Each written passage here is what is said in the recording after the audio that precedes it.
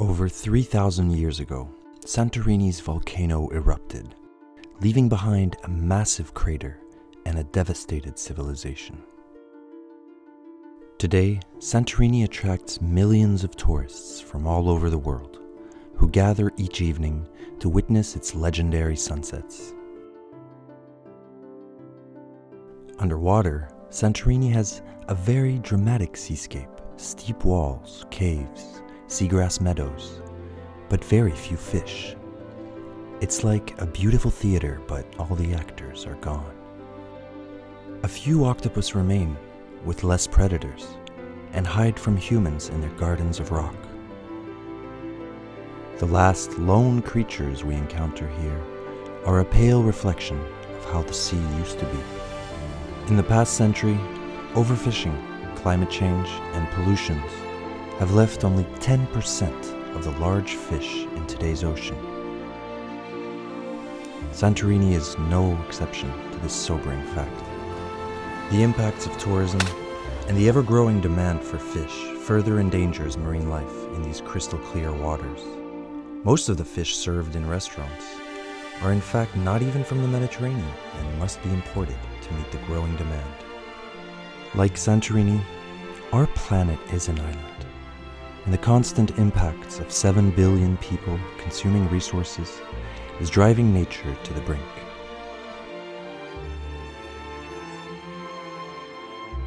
When I first came here 10 years ago as a dive master, I wondered, what can be done?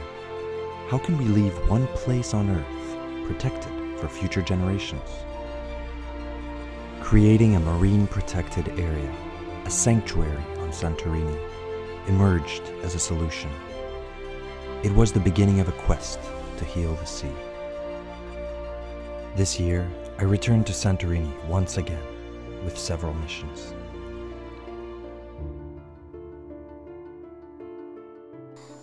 I can see the divers. I can see their bubbles. They're about 10 meters below us, working on the net. The scout is showing up what these nets look like underwater. They're going to start the lifting operation soon. These guys have done an amazing job at collecting this net. I can see this whole net coming up all around me, very slowly. Sending it right back up to the surface where it came from. Abandoned fishing gear represents a major threat to marine life. We removed one massive net from the seabed of Santorini by joining forces with Healthy Seas, Ghost Fishing, Atlantis Dive Center, and local fishermen. Its nylon will later be regenerated using a novel recycling method in Slovenia.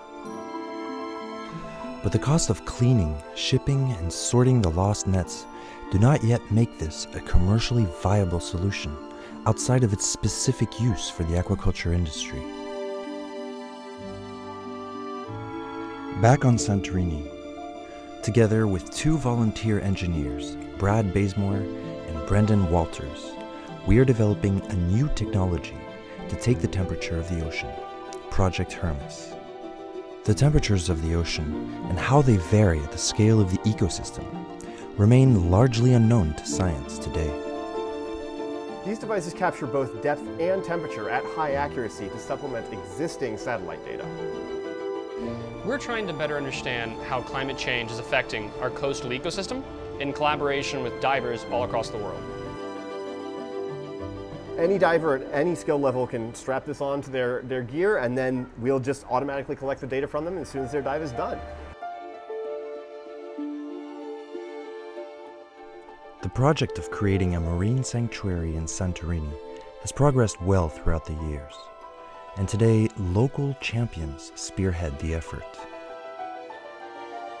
Over the last 4 years, conservationists, along with fishermen, local stakeholders, divers, as well as local inhabitants of the island, have formed an alliance and request the establishment of an MPA surrounding the waters of Santorini.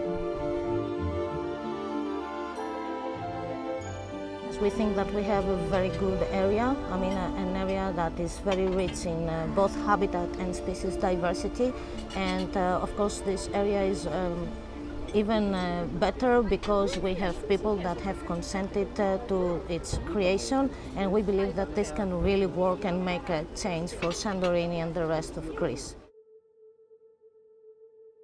Εγώ όμως δεν τις λέω προστατευόμενες περιοχές, τις λέω μιευτήρια, που είναι σαν τις γυναίκες που γεννάνε και βγαίνουν τα παιδιά και υπάρχει πολυκοσμία. Έτσι λοιπόν, όταν κάνουμε την προστατευόμενη περιοχή εδώ στη Σαντορίνη και δεν ψαρεύεται, ευκολονόητο είναι ότι θα γεμίσει ψάρια η θάλασσα.